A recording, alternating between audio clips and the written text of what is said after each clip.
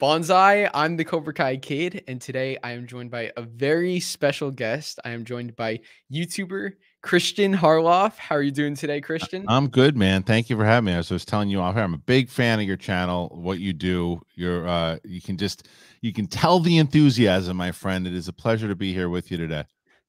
Thank you so much. And I have been a fan of you for a while too. So really crazy to have you on. It's funny because, I've been watching you before I even had the channel. So when if I had commented in Collider, you don't know who I am, just this random fan. But then after I made the channel, I was like, you know what? I'll just like throw a comment in your chat under Cobra Kai Kid, like probably like will go unnoticed. And then you're like, oh my God, Cobra Kai Kid. And I'm like, what? Yeah, man. It's weird that like, I'm a fan of you before the channel. And then like, it's just weird. Well, you know But what it is though, too? It's the fact that like people ask, and I'm sure people will start asking you if they haven't already, right? It's how do you make a channel? How do you get an audience? And what I always tell people is that you gotta care about what you're talking about, and you gotta have fun doing it. And if you do, people will feel that. And the other thing that I've been, especially with this new channel I'm working on, it's talking back to people and commenting back to people and having conversations, because you never, like I said, like I was very aware of your stuff because as I was doing my deep dives on like Cobra Kai, very similar to William Zabka apparently too, who's one of the few guys I still haven't interviewed, by the way. You rat. You got him. No, but I ain't get him yet. but you can't look. He knew your channel and he watched your stuff, and that was great. You got to wear his sunglasses. That was awesome. That was really cool, man. That was a fun video. Thank you. Yeah, that video blew up too, huh? You put that up in November. Yeah, it's crazy. I think once it got closer to season 4, people were just interested in seeing me meet the cast. Smart, man. Very And smart. it was a fun video. I knew I really wanted to capture that experience. Just record everything and like make it like I didn't want it to be like a document. Like I wanted it to feel like a movie. Like Yeah. a full like the journey of like, and it was so fun. I'm glad you liked it. Oh yeah, I watched it, and I got a kick out of it. It was fun to watch you interacting with all the cast too, and them being familiar, obviously, with the channel, and then the way that you kind of tagged it up. And I think that's another reason, going back to what we just talked about with people who are trying to do content like this. It's putting a spin on it, making it fun, because you do it in every one of your videos. You'll throw in some of that personality, the flavor, even the way that you transitioned into each cast member that you were about to interact with. It's like clips from the show and putting it in as an audience. But it's a very good way to do it, and a clear kind of creative way of saying, here's what's coming next. And then yeah, I dig your stuff a lot, man. It's been a lot of fun to watch your channel grow. Thank you. The easiest part about doing the channel, there's a lot of hard stuff, but the easiest thing is to just like be enthusiastic about it, because I was already like loving the show before I had the channel. So just having the channel, it just allowed me to have that same enthusiasm, but on camera. Yeah. It's the best. It's so fun. And I'm super excited to talk to you today. What is up to everybody in the chat? Thank you all for joining us. I'm sure a lot of you guys are familiar with Kristian. He has a YouTube channel by the name of Kristian Harloff. Yes. And I have it linked down below. And he also has movie trivia Schmodown. So do you want to talk about like what you do on those channels and what they're about? Sure. The movie trivia Schmodown was basically created in 2014, and it was just started as like a little trivia segment on the Schmozno podcast that we used to do. And then once we got into Collider, we almost turned it into like the WWE meets UFC meets Jeopardy. And it was all of these it was like fun storyline driven stuff that wasn't happening inside of the trivia, but the trivia itself was all legit. And now we are partnered up with Skybound Entertainment, just Walking Dead and Invincible, and we have now branded this. It's the World Championship of movie trivia. And we go all across the country and do live events. We have the best of the best kind of competing. Kevin Smith, Chris Jericho, Paul Walter Hauser, Stingray, and he said his nickname in the Schmodown is Stingray, by the way, which is which is incredible. So he's part of the Schmodown, but that's the Schmodown. And then because of my roots were talking movies and TV and all that kind of stuff. And I was, I think going back to what you and I just talked about, as far as when your audience talks, you got to listen to them. And one of the things they said is, hey, we miss you talking about movies and talking about pop culture, but the same thing, you got to love it. You got to love talking about it. So I'm like, there's so much fun stuff that I'm listening to and watching. So why don't I just start my own channel again, and I'll do something like that. And so about 4 months ago, started doing the Kristian Harloff channel with reviews and reactions, and we had on John and Josh and Hayden from Cobra Kai, and I had an interview with them. CM Punk, just had Freddie Prinze Jr. on. We got Dominic Monaghan coming on soon. So no, yeah, man, yeah, I so, love him from Lost. yeah, Oh my he's God. coming on. He's coming on soon. I'm pretty excited about that. So we have a lot of great guests. So I'm pretty excited about that channel. It honestly, when you said you were watching Jedi Council, and this is not a shot at anybody that I did Jedi Council with, because I love my time there, but Sith Council, I think, is my favorite Star Wars show I've ever done. And The Big Thing, which is the show I do on the channel, is my favorite show that I've ever done. So yeah, I'd love and you should come on that show, man. We should have you on to talk Cobra Kai for sure, on the opposite side. I would love to. That'd be Cool. so fun. And I also love Star Wars too. So I love watching those Star Wars discussions. Like I put your podcast on like to go to sleep. Like Oh, just nice. like all the episodes. Just love listening to it. Are you gonna talk? You gotta talk to Dominic about Lost, right? Do you watch Lost? Yeah, man, I loved Lost. I one of the things I want, because him and JJ are still pretty good buddies. So one of the things that I'm gonna, because I had because I think that you said one of the first things you saw was when I interviewed the Cobra Kai guys over at Collider, right? Yeah. So on that show was called One on One with Kristian Harloff, and I did. Dominic Monaghan came on that show back then, and so I don't know how much we talked about Lost, but I'll definitely get into it more this time, because especially with how much nostalgia stuff Cobra Kai is coming out right now, I wonder if they're going to do another Lost series at all, or it's been talked about. Not that he would tell me, but I'm still going to ask. Oh my God, yeah.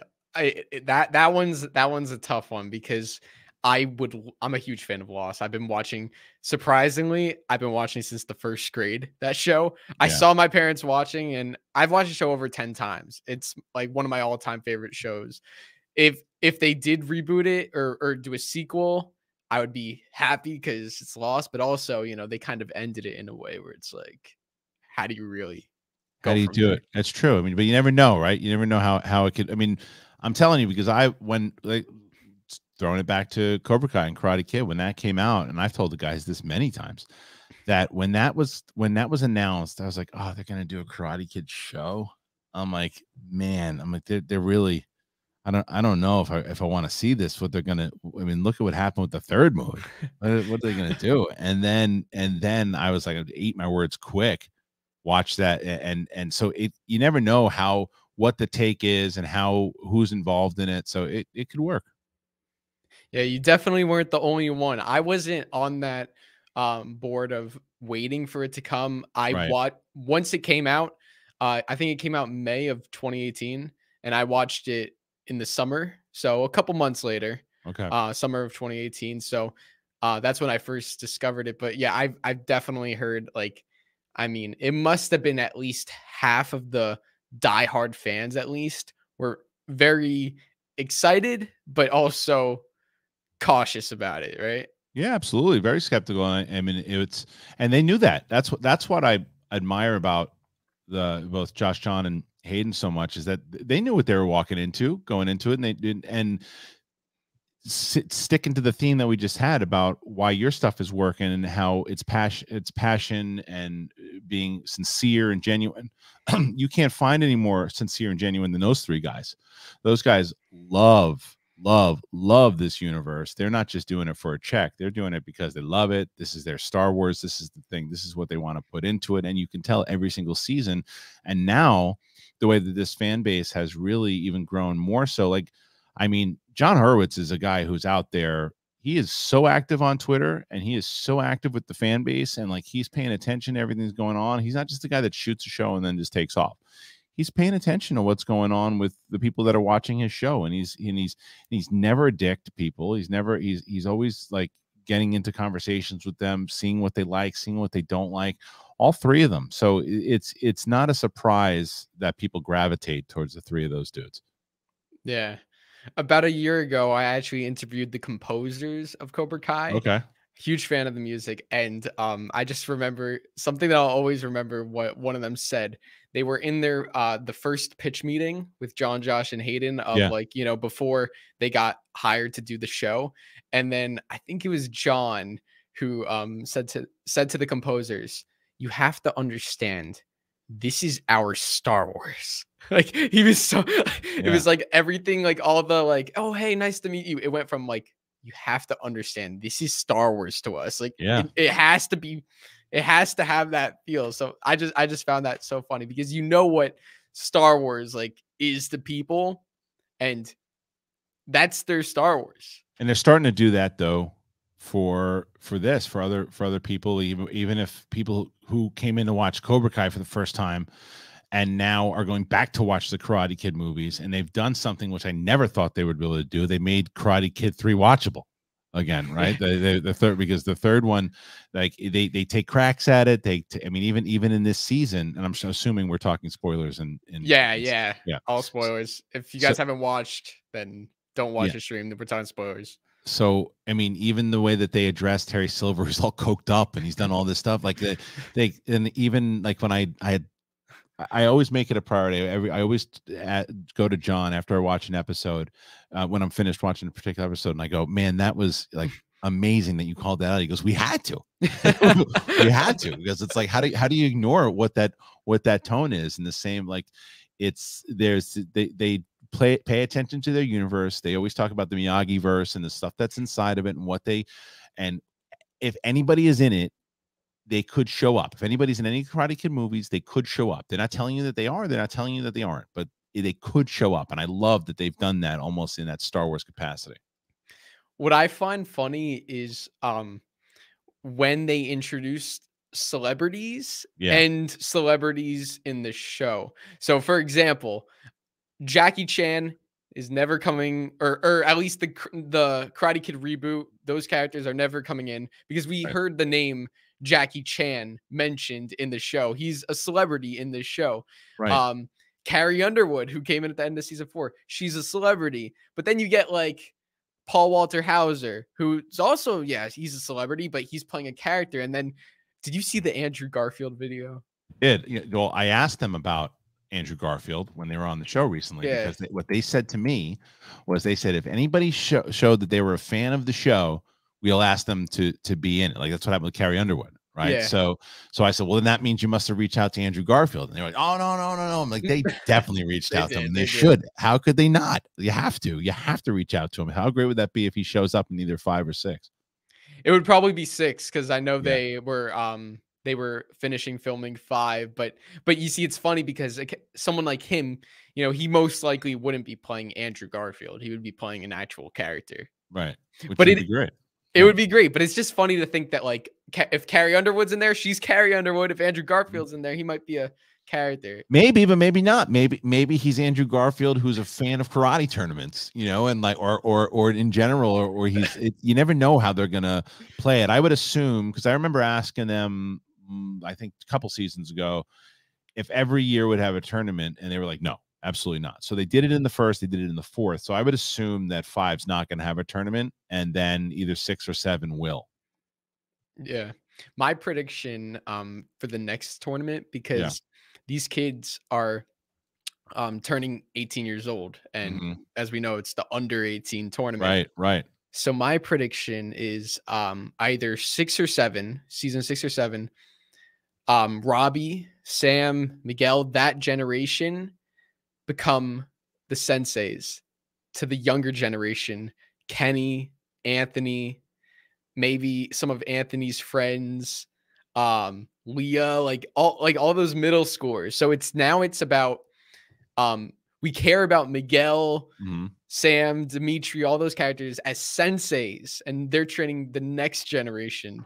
So well, they said that there's going to be potential spin-off series, right? So they said they've talked about it. They didn't confirm it, but they said that spin-off has been talked about. And if Netflix wants spin-off series, that's not what you're saying, isn't too far out of the realm of possibility. I think that if they're going to go with a spin-off series or go somewhere else down the line, I think they're going to do a young Miyagi, if I Yeah. was to guess. But I would think that you do young Miyagi from his time leaving Okinawa with Sato and all of that, coming over here, and then how much longer can you do like Daniel and Daniel and Johnny can't be rivals for too much longer. I I mean, know. they've been through too much. Yeah, I was kind of like I was actually like really surprised at episode 5. I was like, dang, like the whole season, like the whole season 3, them teaming up, and it's like for them to like, oh, you guys, come Get it on, together. Get it get it together. together. I Yep. hope that for season 5, they're most likely, we know Johnny is probably gonna go to Mexico to look for Miguel. Daniel's gonna be back dealing with Chosen Silver. So Daniel and Johnny are probably gonna not be together for the first half of the season. Right. Hopefully, when they come back at the later half of the season, hopefully they're they're not at each other's throats. When you have all these like Terry Silver, Right. Mike, okay, Mike Barnes, He's coming in he's 100%. in, he's in. 100%. How could I mean, there's no chance he doesn't. Like, if I was ever going to bet the bank, like if You people have like to. Hillary Swank, I'm not going to bet the bank on. Yeah, yeah. I'm betting the bank on Mike Barnes. I'm not betting the bank on Dutch, but I'm betting the bank on Mike Barnes, especially the way that it was set up. He's been announced before, as far as the name's been announced for sure. Even the little throwaway thing that they had with Daniel and his wife, and he's like, "Are there any more people that are going to show up?" He's like, "No." He's like, "All right, maybe." 100% he's going to show up, and he's going to show up as one of the teachers. The bigger question is, will he be Tori's dad? That's the big question. I don't think so. I think they're gonna continue to keep it, each character on their own. Like a lot of people were saying like Miguel's dad is someone, but that wouldn't really like make any sense because how would Johnny have met Miguel? Like you're telling, it would have been like one big coincidence. I mean, this whole show is one big coincidence. Like everything that this is one of those things. A lot of times people say the universes are too small, and that's convenient. Cobra Kai has created a way of doing television where you want everything to be related somehow, and the way that they're able to do it with the smaller coincidences, who cares? Like they've infused 80s cheese and drama and heart and wrestling and Star Wars into one big amazing soup that just doesn't sound like it should work on paper, but just works so magically. Yeah, me personally, I'm gonna say I want Mike Barnes as his own guy. I think he'll come in like midway into the season. I don't think he'll come in right Okay. away. I think they'll kind of like give it that like when Chosen first came back Yeah. and he's like Danielson, and then like it was that like PTSD flashback from Daniel, Yep. or Yep. when Silver walked into the Miyagi-Do dojo, like one of those. I think they'll end the episode with Barnes. Yeah, I think that his reveal will be a big reveal. I think we'll get it early though. I think we'll get it within the first 3 episodes. Because he's going to be because KREESE is going to be gone for at least a little bit. The other thing people are saying, so I brought up Dutch, is that with KREESE going away to jail, speaking of small worlds, does he run into Dutch? Like when he's here, that would be amazing. I just heard that that Chad just doesn't want to do acting anymore, so maybe not.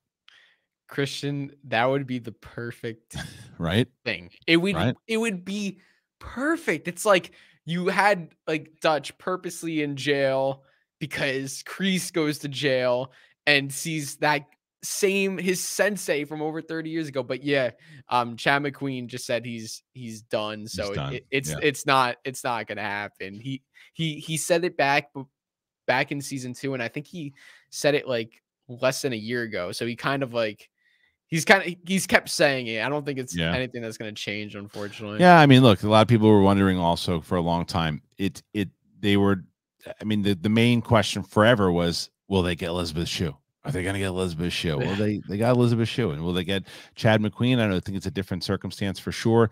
The Hillary Swank side of it, though, I think she shows up. The question is when, right? Like, I think that maybe is a reveal at the end of season 5 or even in 6, because the reason why I think it is more possible is because of the Netflix conversation, because she had a show with Netflix for a bit. I'm sure that there was a lot of mentioning of it. Fans were tweeting out at her about it.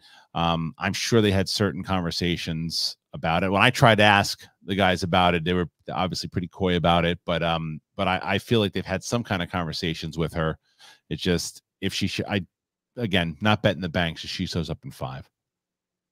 Yeah, I had no idea that Chosen was going to be in season Me at either. the end. Yeah. I would have Yeah. never. I thought it was Okinawa and then he's done. I Yeah. thought the only time he would come back was maybe in the last season, if like Daniel was like doing some sort of reunion and like getting all of his old friends, and Chosen flies down for that.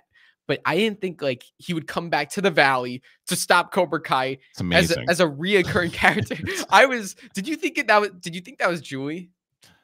No, I didn't know. I wasn't sure. No, I didn't think it was Julie. I wasn't sure yet what he was doing. And then by the time he was looking off, I thought maybe I thought at that point when he was looking off, they're going to reveal somebody. That's when I thought maybe it could be Chosen, but not. But I didn't think Chosen was going to show up at all until the reason why is because of the way that it was, the way that he was talking to it, and they were cheating it like as if he was talking to Miyagi, and then playing off screen. Then when they revealed it, like, that makes sense that it was Chosen. But the question, obviously, of course, is what's the motivation for Chosen to be there? What I don't want to happen, I really hope Chosen doesn't turn on him again. I want Chosen to stay zen. I like the, in wrestling terms, babyface Chosen. I think that works. And to see Chosen and Daniel against Mike Barnes and Silver, because it looks like Johnny, and I think Robbie will probably go with Johnny to look for Miguel as well.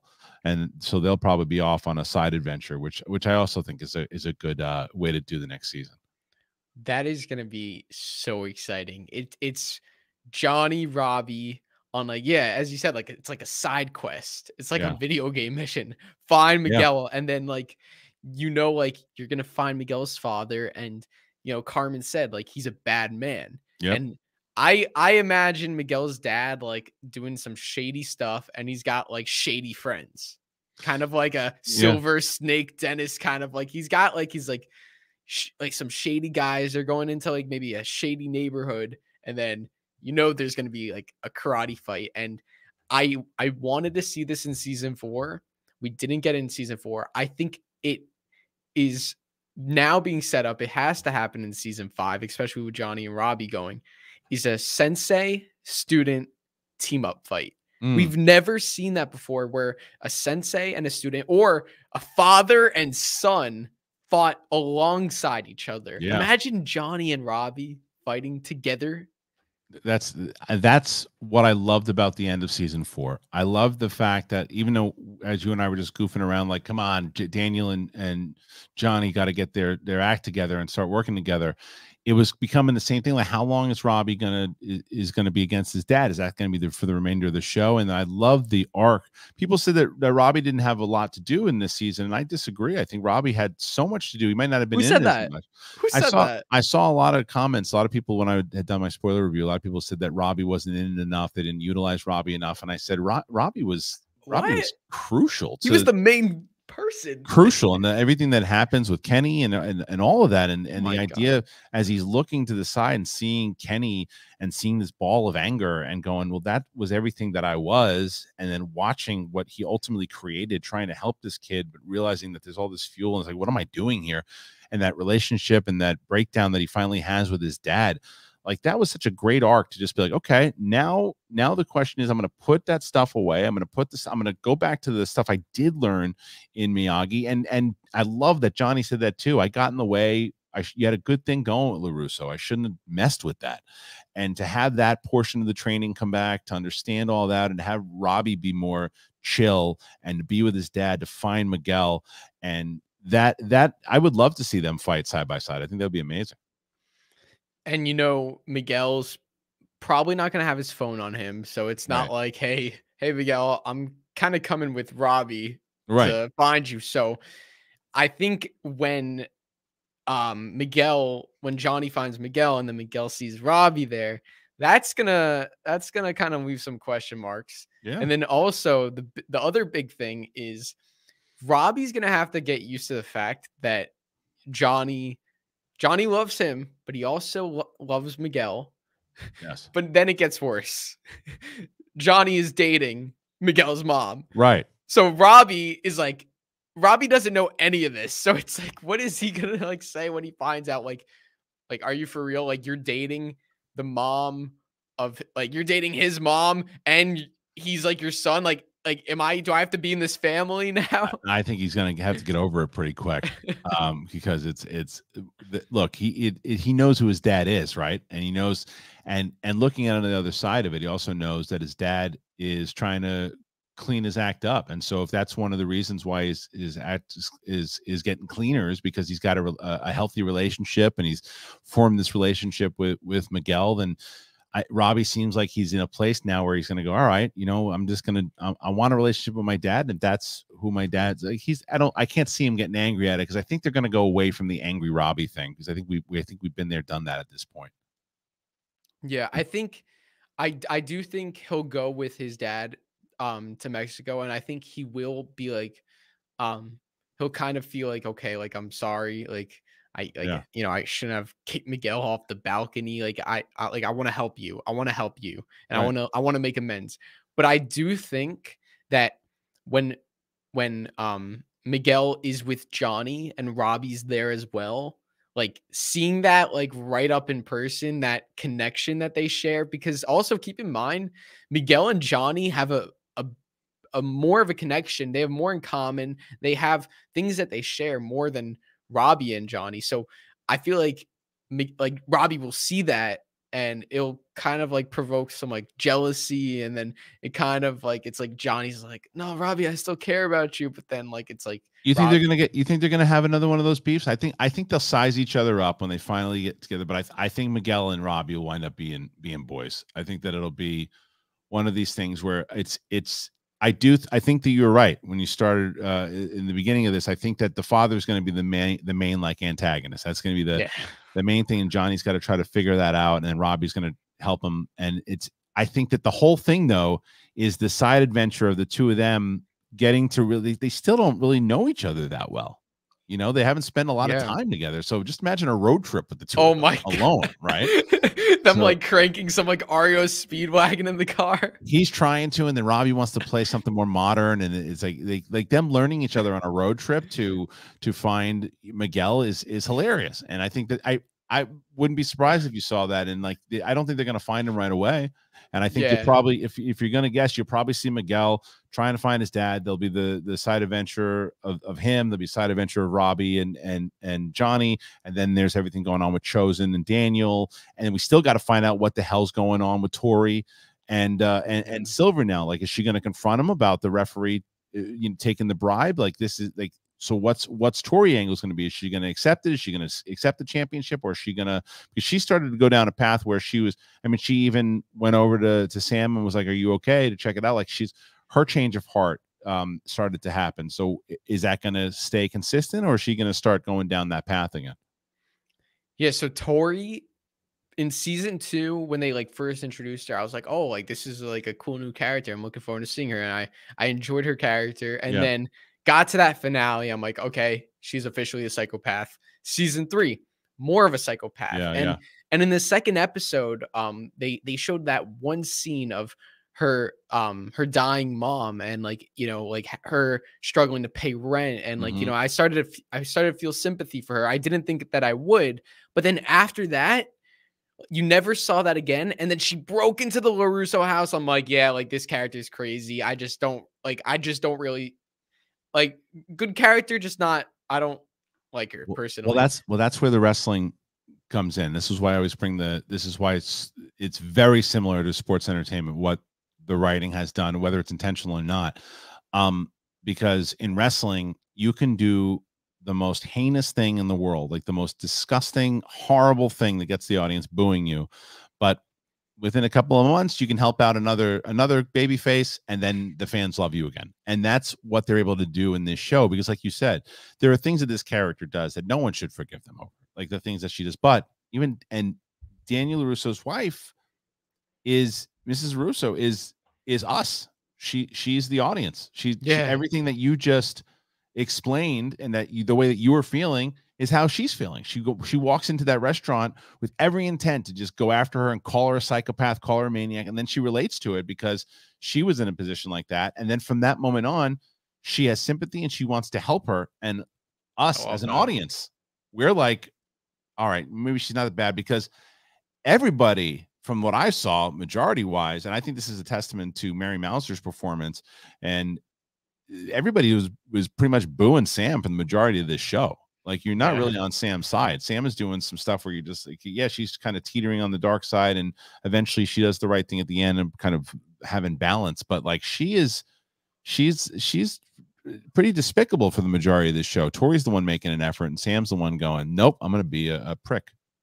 Yeah, I thought Tory, like going into season 4, I was looking at characters like Terry Silver, Robbie, Daniel, Johnny. Yeah. But Tory stole the show for me. Yeah, because this is a character that going into this season, I just didn't like have any sympathy for. And then the whole thing with Amanda, Amanda trying to help her out and Tori saying, I don't want your help. I'm like, no, like she help, she'll help you. And then with Sam, I never wanted the two of them. Like, I never was like, oh, I wish that they would become friends. But in season 4, I was just like, oh, I really want them to get along. And the whole arc for Tori, because it's just a character I just didn't think I would ever relate to and understand, but they did a great job. And I am so excited to see her in season 5. Like that at the end of the tournament with her, after she kicks Sam, and then like, are you okay? Are you okay? Yeah.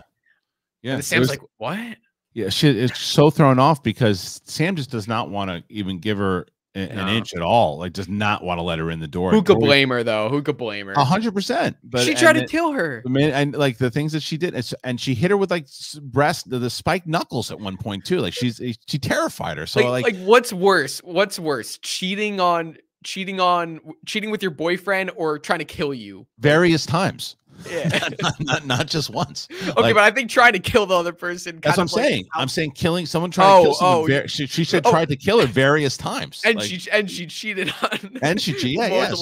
So much happening. But I think that you understand that she's just getting into a place where they've done a very good job writing that character, where you say, okay, not condoning what you did, but man, like this ain't easy. Like, and then the relationship with her aunt, who's just not a good person also, and trying to like capitalize on her mom and being sick and all of that. It's just, you feel for her the most. I think she had a lot to do. And Hawk was not one of my favorite characters at all. Really? There was something about him. Not by the performance. The performance was great.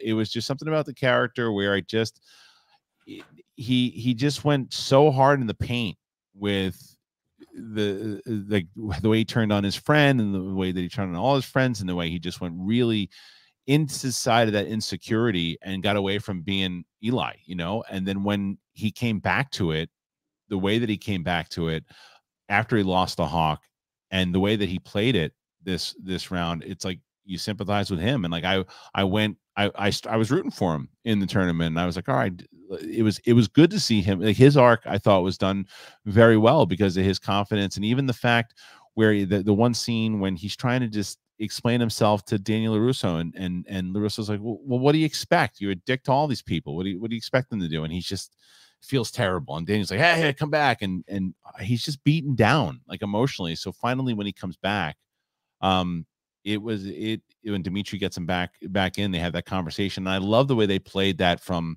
how they began as friends in season 1 and how they arced back and were able to do that again. And it was Dimitri that was able to bring Eli back to the light side, if you will, all the way full, and to get him back in Miyagi-Do. I thought it was great. Everybody was developed very well in this season. It's one of the best written seasons, I think, thus far.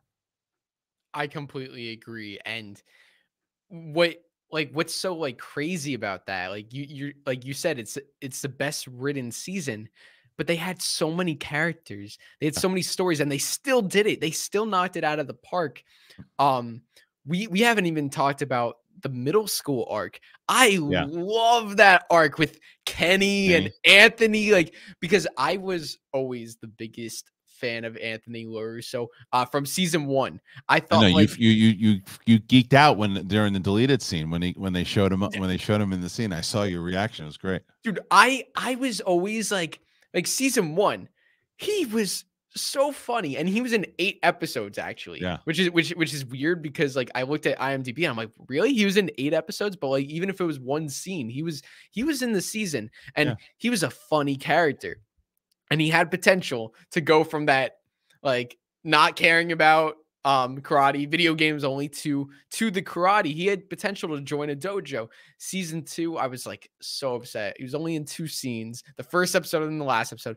Season 3 was, I was like, Probably depressing for you. it was Yeah. it was depressing. It was like, and like it was like, this is the like the scene that he was in.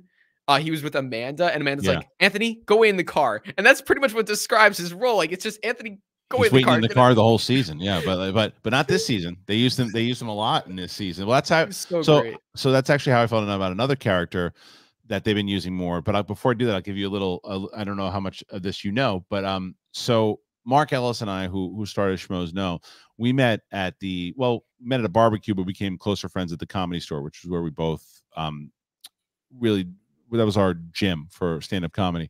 But the way that I got into the Comedy Store, like, you have to become a regular, but the regulars will recommend you. And at the time, the late great Mitzi Shore was the person who was passing people, and the comedian that recommended me was a friend of mine, was Louis LaRusso, was Oh my god. was Brett Ernst. Oh. And so Brett Ernst, like, when he showed up in season 1, I was obviously thrilled, and then he's not really in 2, and then he shows up more so in 3, and he has a great scene in 4. But I spoke to Brett last week, and he was just telling him that I want to see him in more stuff, and I loved his scene with Johnny. He was like, I don't really hang out with bikers anymore. Like, that whole thing was great. So I want to see Louis LaRusso do some more stuff, because Brett's a really talented dude. Yeah, him and Anoush, Dana Dude, they're so great. Yeah. So it's but that's something I definitely want to see happen. But Anthony's arc was really good.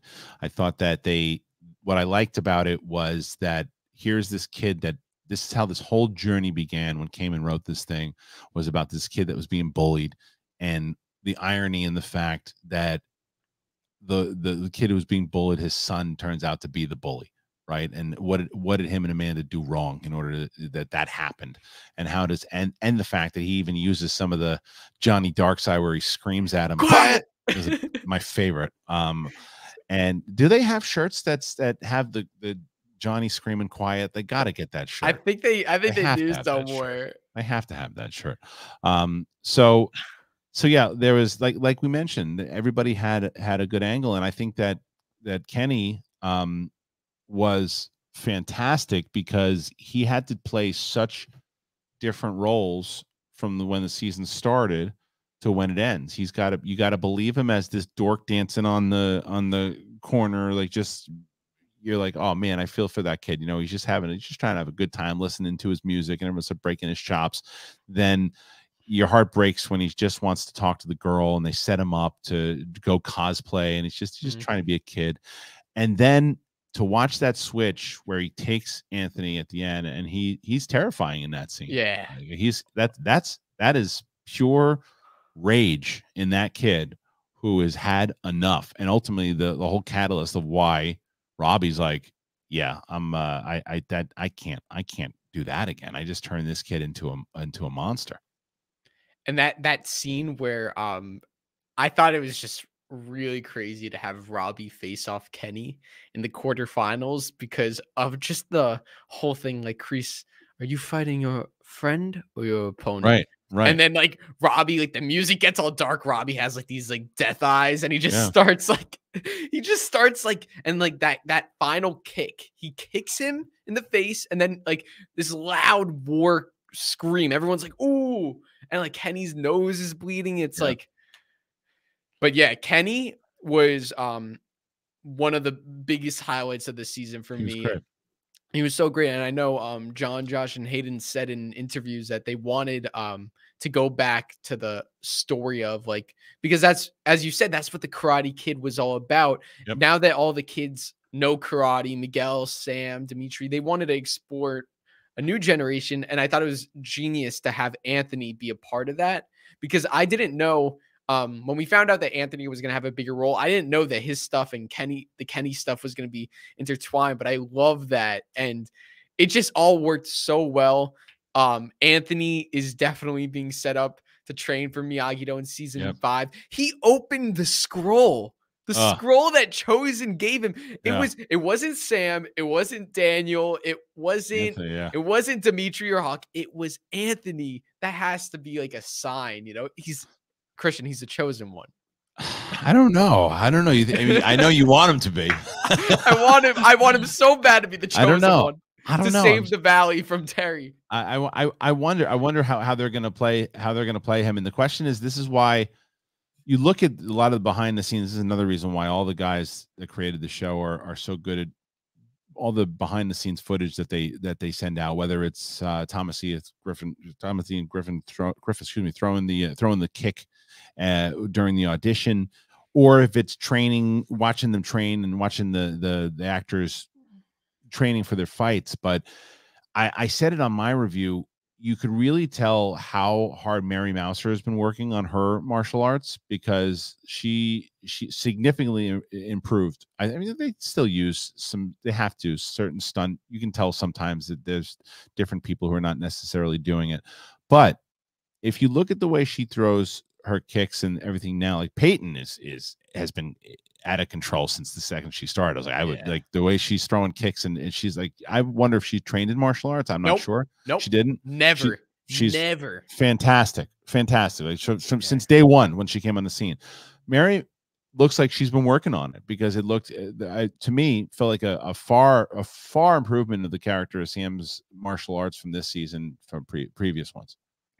Yeah, and especially out of all the characters, I think she had the most riding on her in terms of fighting skill, because, you know, look at look at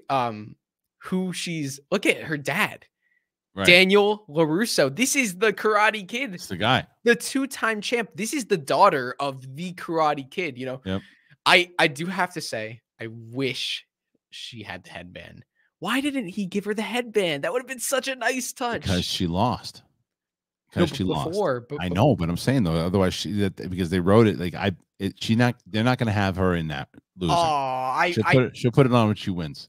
Yeah, but like I think it just would have like really reminded us that this is the daughter of the Karate Kid. Sure, but remember that also the goal wasn't just to be the daughter of the Karate Kid; it was to do the balance. And that's why Johnny came in, because of like, and I love that moment. I know what you're gonna say when Daniel tells the announcer, and he says, no, 2-time champion Johnny Lawrence. Like that was like, that's why the rivalry needs to die, because these guys are on the same page now. They understand, they've been through it.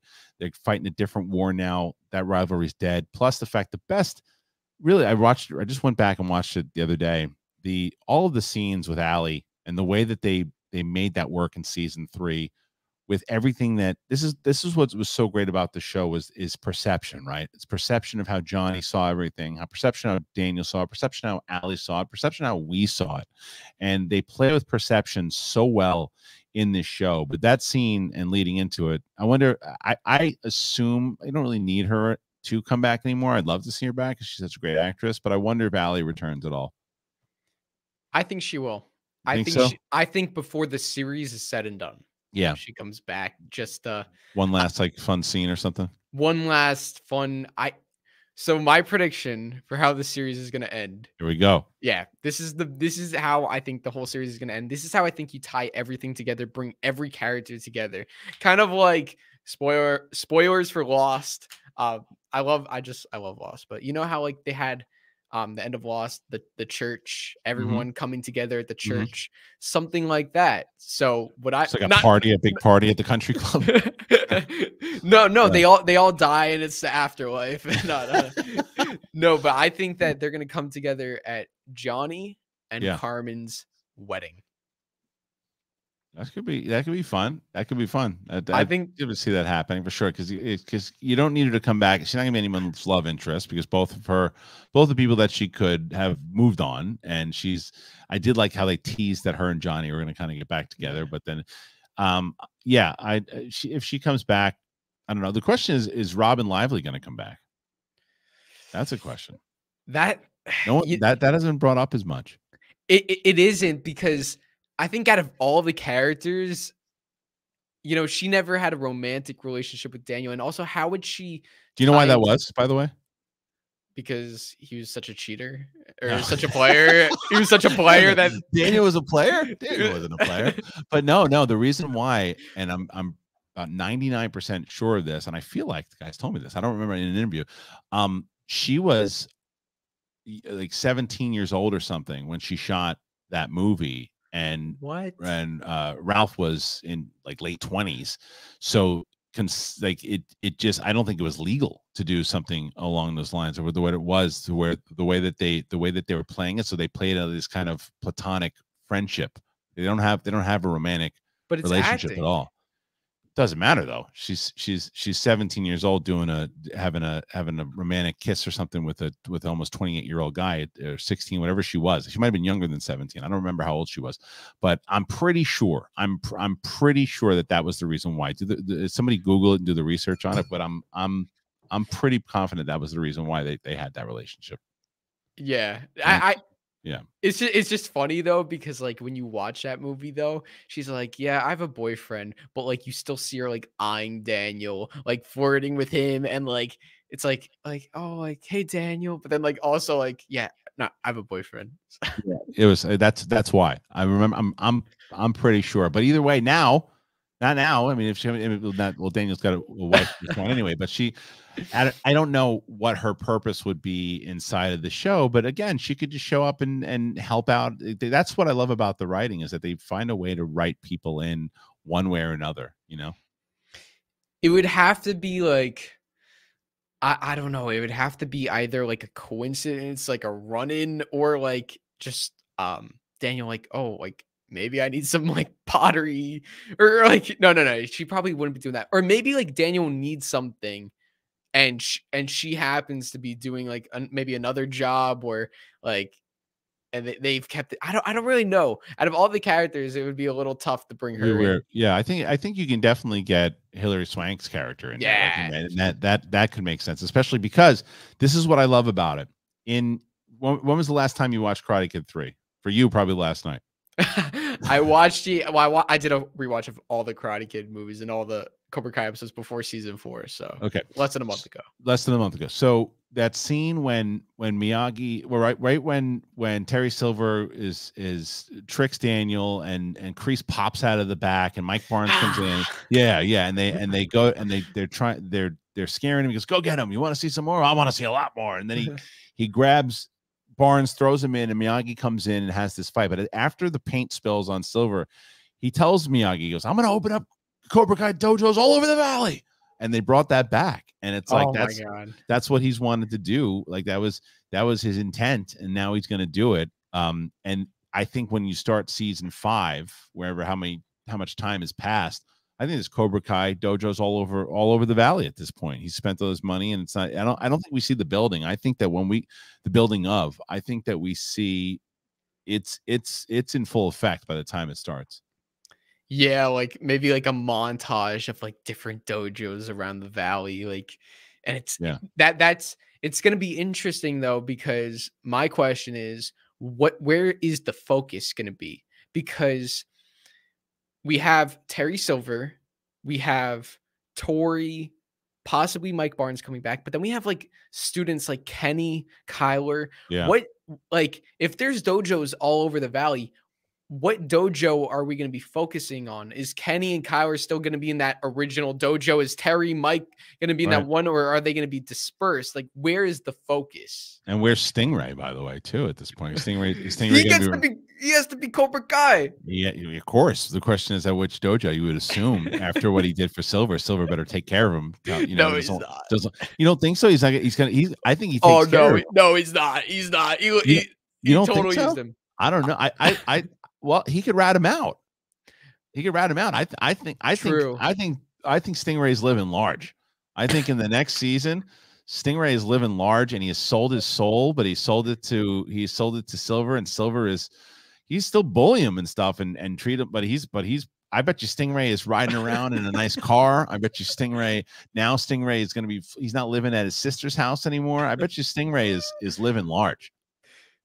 So Wait, can't you get in trouble for, like, telling, like, the cops one thing, like, and then, like, just saying, "Oh, like, I lied." Like, isn't that, like, against Yeah, the law? 100%. But you could all, but if your conscience catches up to you, and then you wind up telling the truth, so that Silver's going to want to have him keep his mouth shut, or he sends him, or he opens up a dojo halfway across the world, and then sends Stingray there. But that's not going to happen. We're gonna I Stingray's gonna be living large. I wanna see him back. Like, I don't know if we will, but I want to so bad. 'Cause Stingray, I think, I mean, Paul, from talking to Paul loves doing the show. Paul loves Cobra Kai. yeah. He loves it. He loves being a part of it. And I know that they love him. So if he wants to be in it, I mean, I think you got to have him back in it. It's kind of an open storyline as far as like where did he go? Unless you do one of those throwaway lines similar, because we knew why he was gone last time, because he was serving some jail time for or whatever he was for fighting in a kid's high school. So that made sense. Where is he now? Like that's gonna be interesting. My favorite scene in season 4 was, "You wanna be Cobra Kai? You wanna be Cobra Kai? You wanna" I know it's messed up, but, like, just, like, the way they brought back Stingray, because Mhm. the opening, when I saw Stingray for the first time, I'm like, "Stingray's back." Yeah. But you have to admit, when you saw that the first 2 minutes of the show was all about him, it was a little like, why are they putting so much attention on Stingray? And then, they had him come into the dojo. I'm like, there's a lot of attention on Stingray right now. Yeah. Is this gonna all just be like for laughs? And which I was like fine with it, because I was just enjoying the watch for the first time. But like, it was just like a little thing in the back of my head, like, what's going on here?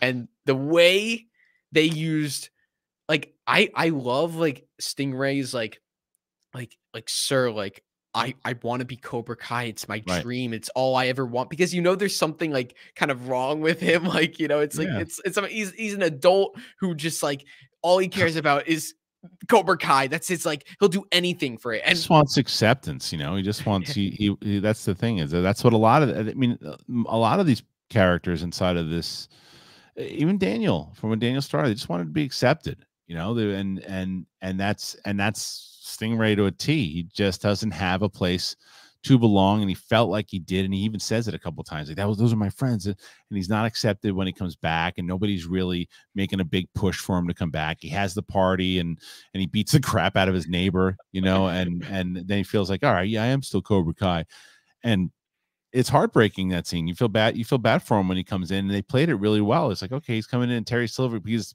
when you see that scene, you don't think what's about to happen you don't think that that's going to happen.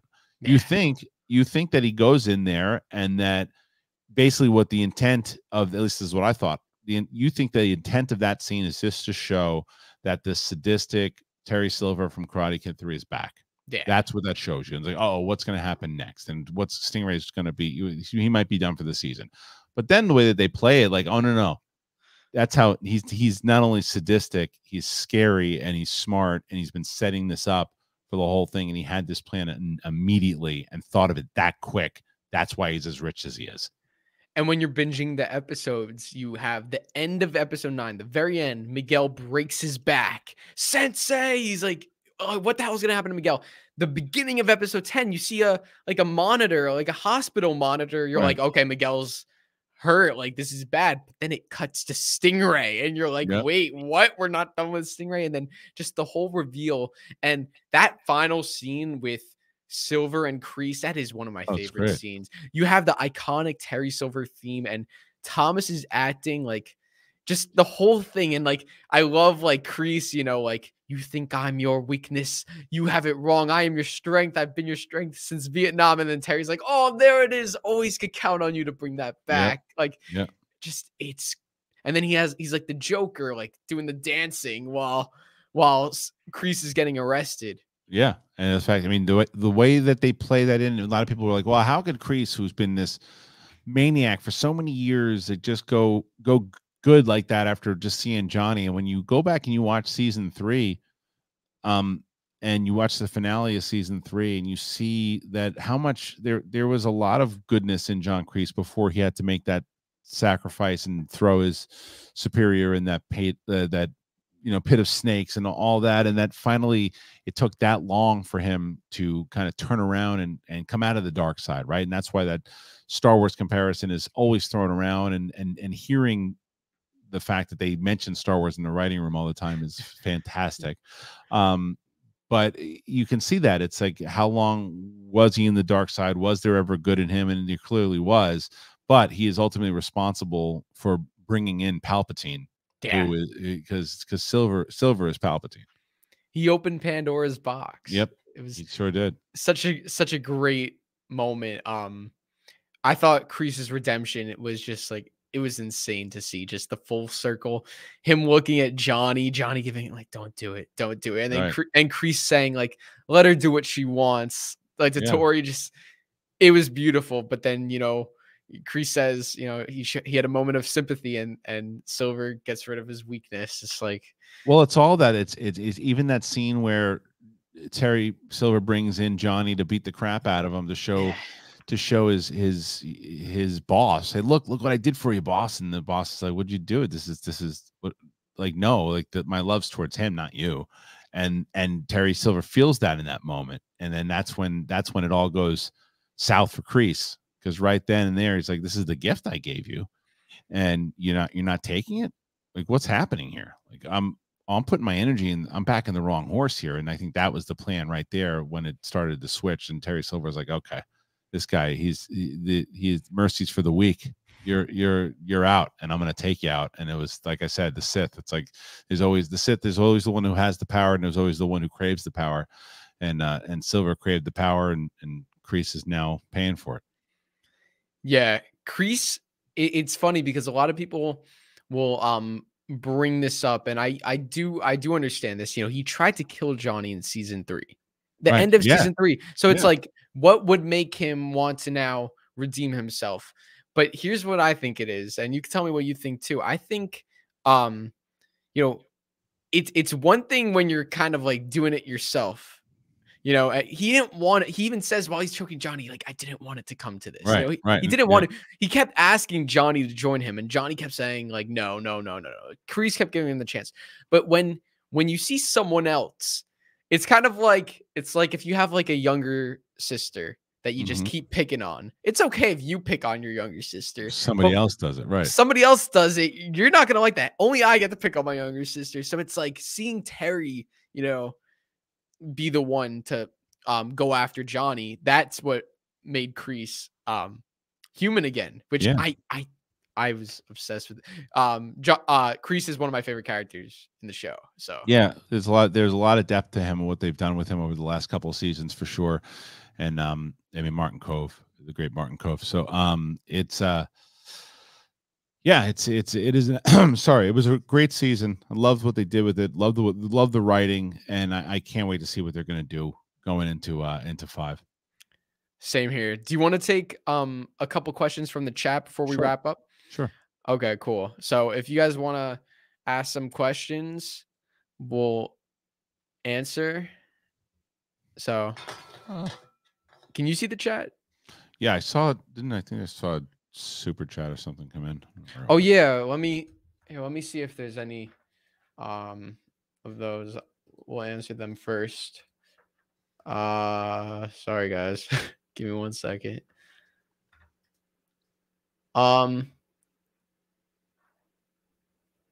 Brian Larkin, thank you for the super chat. This question's for you. Who would you still love to interview from the Cobra Kai cast? Oh man. Let's see. I haven't interviewed. Who haven't I interviewed? Well, Thomas, obviously. Terry Silver, brand new. I haven't interviewed him. Definitely William Zabka. Robby, haven't interviewed Robby. Hawk. So Dimitri. Those are the ones and Tory. I haven't interviewed Tory. So those are Peyton. I haven't. Those are the ones I don't think I've interviewed yet. That would be good. I hope you get them. That would be a fun interview to watch. Great. Thanura Ravindra, thank you so much for the super chat. And Chris Klotz. Oh, I like this question. You're familiar with like a lot of movies and actors, so I think you'll have a good answer for this. What actor do you think would be the perfect bad guy. So, bad guy slash father to Miguel. Oh man. um, I'd love to see play a bad guy again. He hasn't done it in a while. Is Antonio Banderas. Love to see Don't Antonio. know who that is. Antonio Banderas. You don't know who Antonio Banderas? Come on, man. I'm not No. Desperado. Oh, come on. Puss in Boots. Puss. Oh, yes. I know that. Google Antonio Banderas. How dare you, youngster? How dare you? I am. Okay, wait. Yeah. Antonio Banderas. Oh my gosh. Wow, you did the you gotta watch. You gotta watch. You have to watch Desperado, my friend. You gotta watch that movie. And Assassins. He was in Assassins with. That's when he played a kind of a bad guy with Sylvester Stallone. He'd be great. You see him as Miguel's dad? You think he'd be good Miguel's dad? I think so. I think he'd be. He's. I mean, he's a phenomenal actor. Really, really good. I think we actually might have. It's not confirmed, but we might. Oh, Spy Kids. Wait, is that Spy Kids? Right? Is he from Spy Kids? Is he? I think so. But that's true. Antonio Banderas is a little older though, too. That's true. Yeah, he's a little older. There were actually some pictures that came out. I don't know if you saw them from like the filming in Puerto Rico. So like, who was it? It was John Leguizamo. I don't know. I think we might have saw his dad though. Like it wasn't confirmed, but it was like fans, from because they filmed in Puerto Rico. That's where they filmed the Mexico stuff. And you saw like fans take pictures with Miguel and Johnny Zapka and Sholo. And one of the photos was of a girl and like an older man who looked like he could be Miguel's dad. So interesting. Maybe I don't know who he is. He might be like I don't know if he's like a famous actor. Okay. Yeah, send me the picture and I'll see if there's anybody if I can pick it out. I don't even know where it is, honestly, but I'm sure if you like search up like Cobra Kai season 5 on like hashtags on Twitter, like someone like, are you looking at it now? Oh, look, yeah. Yeah, try and find it. It was like fans, like, they saw them filming, took a bunch of photos. So yeah. So while you find that, I'll pull up another question. Is Miguel gonna find out he's got a sister? That's a good point because, like, you never know. Like, he might have like a stepbrother or a stepsister, That's or true. you never know what his dad is doing. Like, so that would be interesting. And there's what do you think of the possibility of like maybe Miguel goes to Mexico and wants to stay there? Maybe he finds that like, he's better off there. Maybe maybe things go really well. He bonds with his father. He finds out he has step siblings. What do you think about that? And then I mean that could be something also as far as maybe whether or not. Well, remember though, the only thing is that I mean it's possible. It's just what his mom says that he doesn't even know he exists. That was the what threw me off. It's like, oh, he doesn't even know that Miguel is his son. So that's going to be interesting and how that all plays out. I don't know, but as I said it though, I think Leguizamo would actually be pretty good. John Leguizamo, who was just I mean, he's been in tons of stuff too, but one of my favorite roles of his is Chef, but he just played the voice of Bruno in Canto, but he's John Leguizamo is always great. Yeah. Did you happen to find the pictures or no? No, I couldn't find it. If I find it, I really don't like remember like what account posted. It was like a random thing, but I'll send it to you. Paul Gale Network, thank you so much. Congrats on 200K and thanks for the creators opportunity. Yeah, of course. Thank you. Let's see. Any other questions? Oh, I actually made a video on this. Do you think we'll see Chozen and Silver fight? I made like a huge like breakdown. Okay. What do you think? Yes, I do. Yeah, I think we'll definitely see them fight. I think that's what the guys have done very well, giving us things that we've always wanted to see. Like, we didn't want to see Johnny and Daniel fight again, right? And the way that they did it was so smart. I mean, we got to see him fight in the apartment that one time, but to see them actually do a tournament fight together was great. But Chosen and Silver, yeah, I think we're going to definitely see that fight. Otherwise, why pair them together if they're going to do? We've seen Silver. Well, I'd love to see Silver and Daniel kind of get into it again. Daniel and Mike Barnes are definitely going to get into it again. Yeah. That was one of my biggest gripes always with Karate Kid 3, like always, is that Daniel's just inconsistent, because he comes back, like after you come back from Okinawa and you're fighting to the death, is a tournament gonna bother you? Are you gonna worry about fighting Mike Barnes when you just fought somebody to the death? It's like, I mean, and won viciously. He won viciously. Like, they should have announced, maybe, I don't know, that it was at a different. I don't even know how they could have redone that, but like that always made no sense to me. Like, he was scared of Mike Barnes. Like, why are you scared of Mike Barnes? You just fought to the death, and Chozen was scarier than Mike Barnes. Yeah, but he's karate's bad boy. True, that's true. And he told him his karate's a joke. Like that. He said your teacher's a joke and all that. Yeah. And it's so awesome because Sean Kanan sounds the same, looks the same. Like, I'm ready for him. Did you interview him yet? No. Okay. I would love to, though. I know he's been doing, like, that was the thing, is when I had said to the guys last time I talked to him, I was like, he's coming back. And then obviously they're not saying anything. And I was like, he's out there giving, like there's a lot of people when they're doing interviews and they're like, I don't know if I'm going to come back. Like Elizabeth Shue played Koi. This guy's like, yeah, I'll come back. It's just like, yeah, have him back. It's like, he'll be back. He probably wrapped all of his scenes already anyway. Yeah. He's been like promoting the show since day one. He's always posting. He's still doing martial arts. He's back. He's going to be back for sure.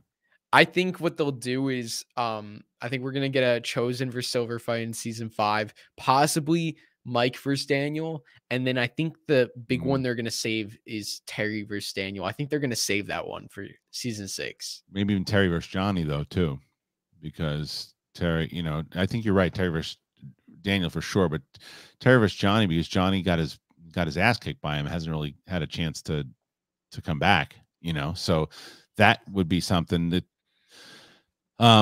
yeah, I don't know how that's going to play. And I wonder if Stingray will ultimately be part of helping them take down Silver. I don't think Silver goes down. I mean, does he go down in season 5 or does he go down in season 6?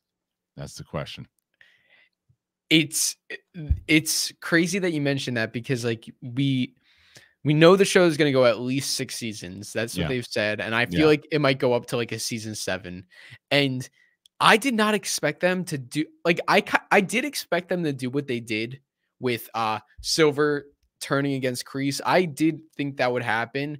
I just didn't think it would happen in 4. I thought they would kind of like prolong it and have season 4, Silver and KREESE are best buds. Right. And then season 5 is when you start to get that little animosity. Then at the end of 5, he turns his back on him. So the fact that they're making these moves at 4, and we're kind of at maybe the midway part of the show, if it goes up to 7, it's just crazy, like how much more story they have left, and we don't even know where they're going to go with it. No, and that's the thing, is that they clearly have somewhere they want to go with it. Like, they have ideas of what they want to do. They're not just making seasons to make seasons. They know where they want to go. They're having fun doing it, and they just seem like, and obviously anytime it's always hard when you start making shows and they're successful, that when people go, well, why is it going on longer? And the answer is because it's starting to fade a bit. And the answer is because of money, right? And a lot of times it's people do it for the money, and because the passion's not there.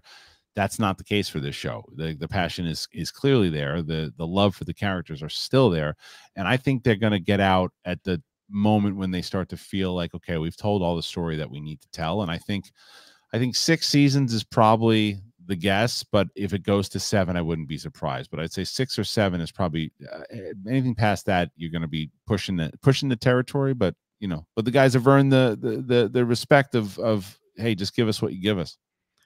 My thing is, they've always said from the beginning, they've always said at least 6.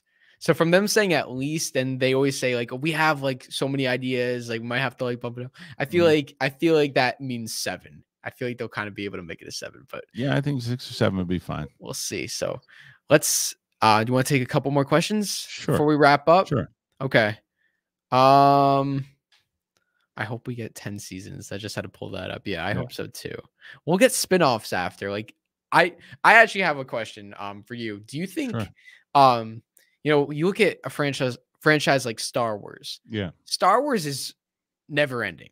Like it doesn't matter if the Skywalker saga ends. That doesn't matter. You're always gonna have video games, books, Hmm. comics, and look at the TV shows and the movies. Do you think the Cobra Kai universe, when Cobra Kai ends the series, do you think they can still keep going with do you think they really expanded this world? So after we know we might get a spinoff, but do you think it'll go beyond that? Movies, books, all that Star Wars route?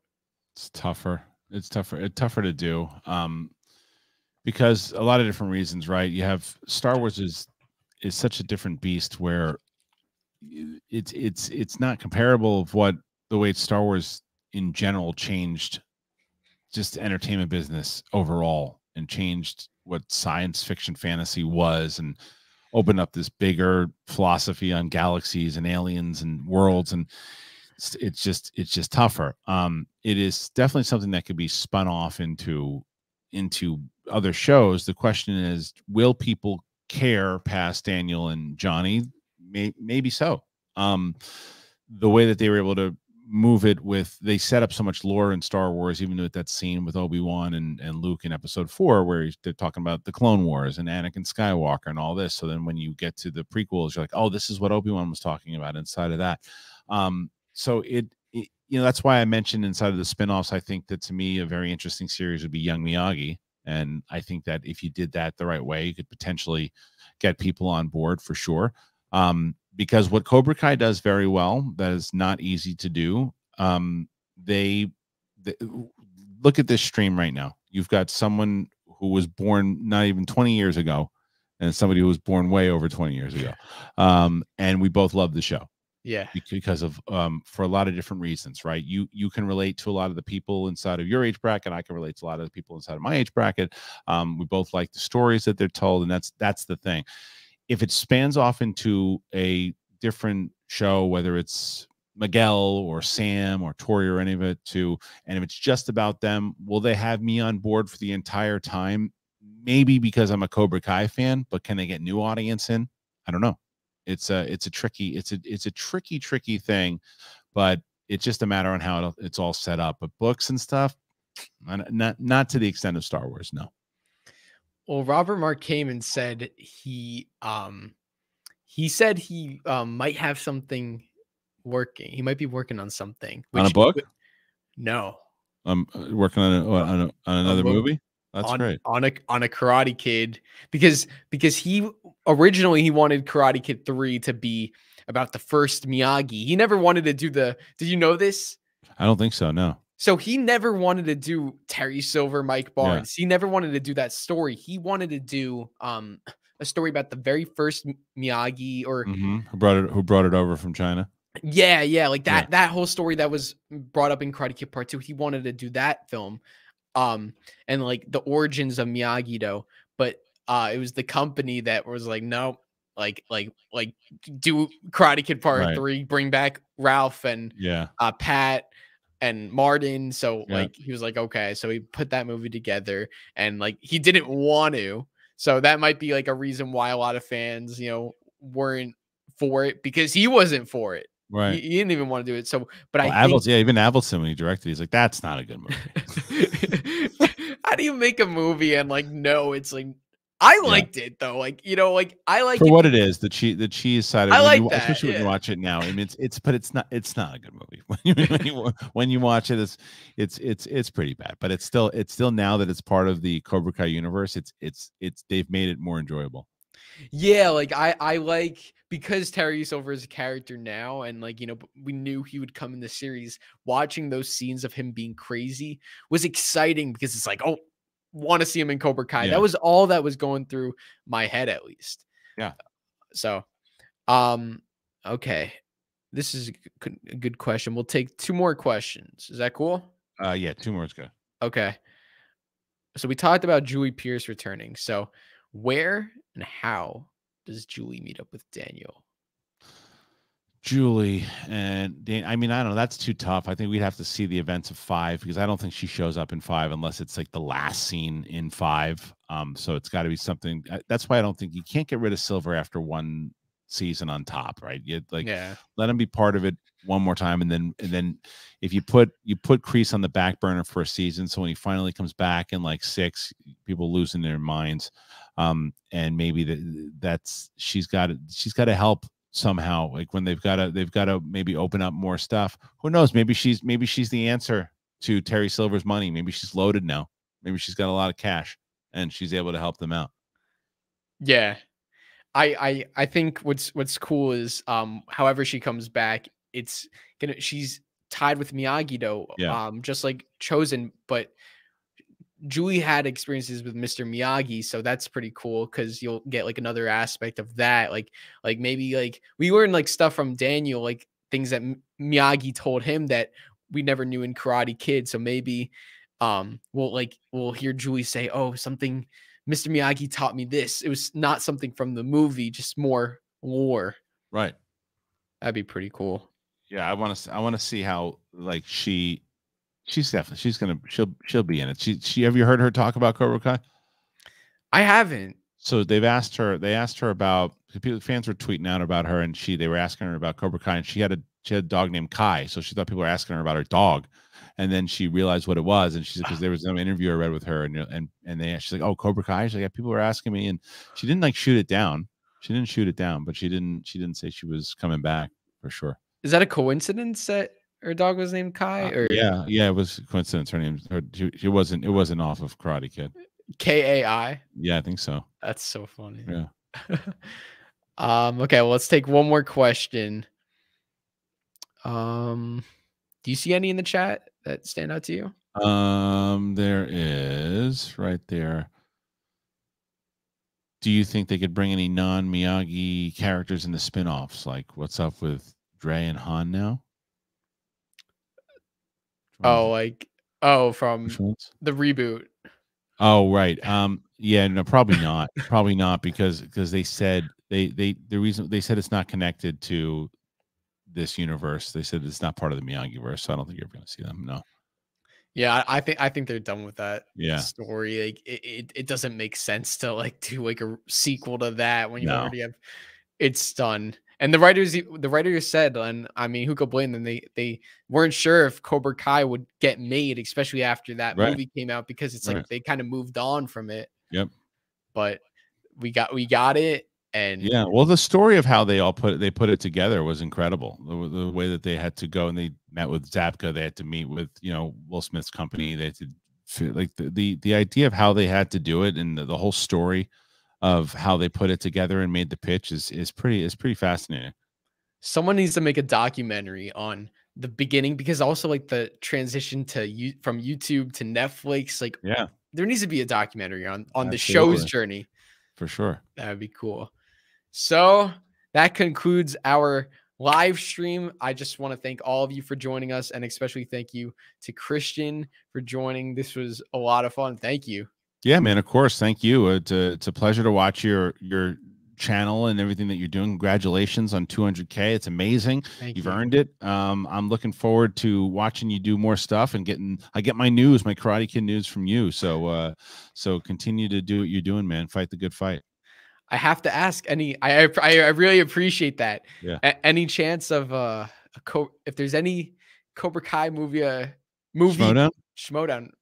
So I want to be a part of that. Well, listen. So I'm going to need your help then. I'm glad you brought that up. Wait. I was just no. Listen. So I have been talking to Netflix about doing a Cobra Kai Schmodown. No, really? Yes, the guys hooked me up with the conversation to have it, and we started the conversation a little late, but let Netflix know that we want to, because I want to get the hardcore fans, and what I want to do, I want Zabka as a judge. I want to dress the whole thing like the All Valley. I want to do straight up Cobra Kai trivia where the best, and we have a tournament between Cobra Kai trivia players, and we have like came in there, the guys there, like everybody there, like we get a lot of Bill Conti's music license. We play best of the best as people are you play you're the best around when people are playing, like all of it. I want to do the whole tournament, but you just got to get Netflix. I'm going to start the conversations up with Netflix again for 6. That's my, or 5. That's my goal. That is insane. Yeah. I would love that. Whether I was in it or just watching it, that'd be sick. 100%. That would be so sick. So I'm glad I brought that up. That Yeah, gets me me too. good. Me too. I hope you do it. I hope you do it. Fingers crossed. Fingers crossed. So like if you anytime you want to sing it out there on one of the, to get make the karate make the Cobra Kai Schmodown happen. Let's work together. But they were very open to it. It was we had a lot of great conversations. It just, the way that the world was just kind of put a little damper on it, but we'll start it up. We'll start the conversations again for sure. That's so cool. And like, it would probably be like right before like season 5 comes out, there's gonna be so much hype. That would be a good time. Yeah. So excited for that. So before we wrap up, do you want to shout out, like, once again, where everyone can find you, social media, YouTube? Yeah, sure. If you guys are into trivia and you want to check out the World Championship of Movie Trivia, it is the Movie Trivia Schmodown, and that's just the name. You just go to youtube.com/the Schmodown. Our season starts up in the end of February, early March. And then my channel, Kristian Harloff, just my name right there. You just put that out there. We just started the channel up around 3 or 4 months ago. It's cooking right now. We're doing pretty good things over there. It's pop culture, it's everything.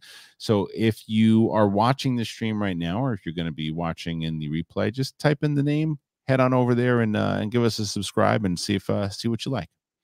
And I'll make it a little easier for you guys. I linked both of the links down below. Thank you. I got you. So if you guys don't like typing, you can just click. It's all about clicking nowadays. It's your generation, and you don't know who Antonio Banderas is, and you don't type. What's a Facebook? What's a Facebook? It's true. Oh man. Back in my day, there was a Friendster.